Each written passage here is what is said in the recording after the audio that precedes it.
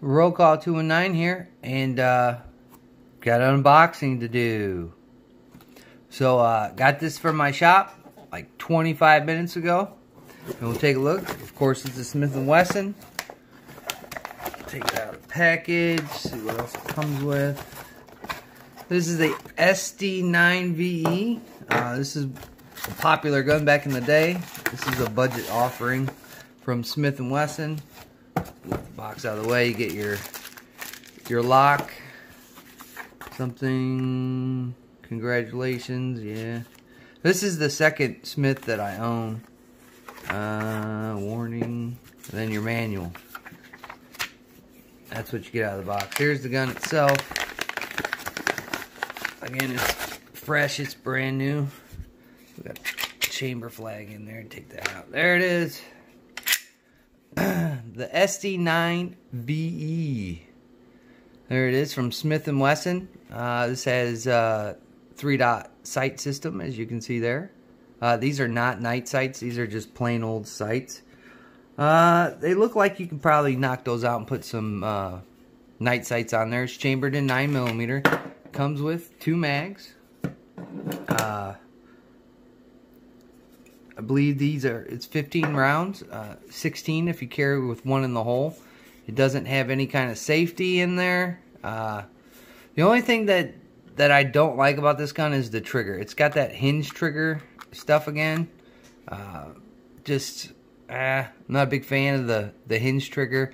Been looking online, there is a trigger upgrade for it. I might throw it in there, I might not. It's got front serrations there, back slide serrations there. Not too shabby. You can get a good purchase on it. The stippling on there is decent. It's good. I would say this is the size of probably like a 19, Glock 19. Loaded chamber indicator there. All in all, I'm pretty impressed. The stippling is pretty aggressive in the back. On the sides, it's a little smooth, and then it's got a little bit here in the front of the grip. So, it's got finger impressions there. So this is the first gun of the new year. I got this for a good deal. It was $199.99. We had to wait for these guns to come in, and everybody had rain checks, including myself. So that'd be probably the next pistol I'm going to get.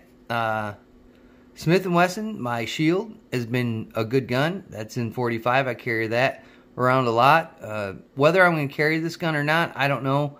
If I do change the trigger and start upgrading sights and all that jazz, it might be just a range gun. It does have a rail right there, so you can put some kind of flashlight or maybe some kind of red dot on it, like one of those grippy red dot thingies, the cheapskates. It doesn't have anything milled out for an optic on top. Decent little gun, as far as I know. I'm going to go and shoot it and see how it performs. I've got, I think I got about 200 rounds I can put through this gun and see what it does. I've watched this gun for quite some time on the interwebs. I know a couple of guys that do own one of these, and they've never had a problem with it. Smith & Wesson is pretty good on their quality control, but you never know. I like it. I think it would probably serve a purpose as a nightstand gun. Technically, I keep my Glock on the nightstand, but I might keep this one on there and put the Glock back in the safe, because that Glock is one of the guns that I carry. This gun, would I carry it? I don't know. I'm going to have to put a bunch of rounds through it. Maybe, maybe not. I don't know. It's a striker-fired gun. Again, mags fall freely out of it.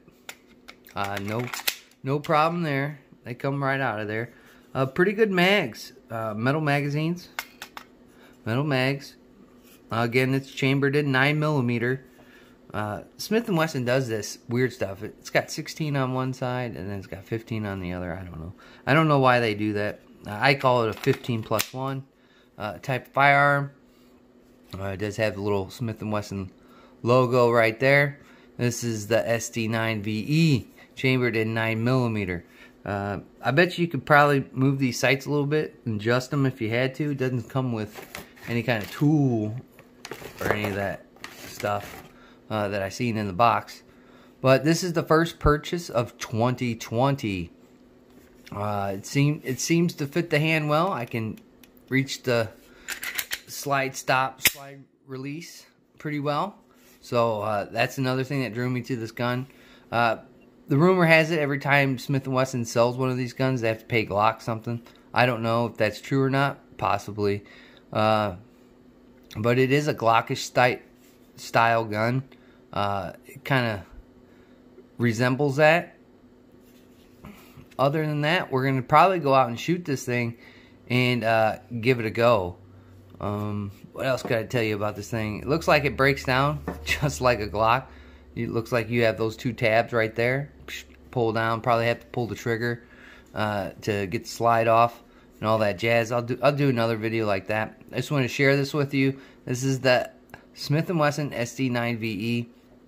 I think I've watched about 10-15 videos on this gun. They seem to like it. It's a budgety gun. If you can find it for the price I found it for, man, you better scoop one up and give it a shot and see if it's gonna work out for you. Again, it's got pretty decent serrations on there, so you can, you know, get a good purchase on there and pull back. But there it is, the SD9VE. Comes in 9mm. You get 2 mags. And with that being said, we're going to go out and shoot it. I'd like to thank my old and my new subscribers, just the people that zip through the channel. Greatly appreciate it. Like, comment, subscribe, share your favorite gun content all over those interwebs. We'll take this thing out and we'll put about 250 rounds through it and see how this gun reacts.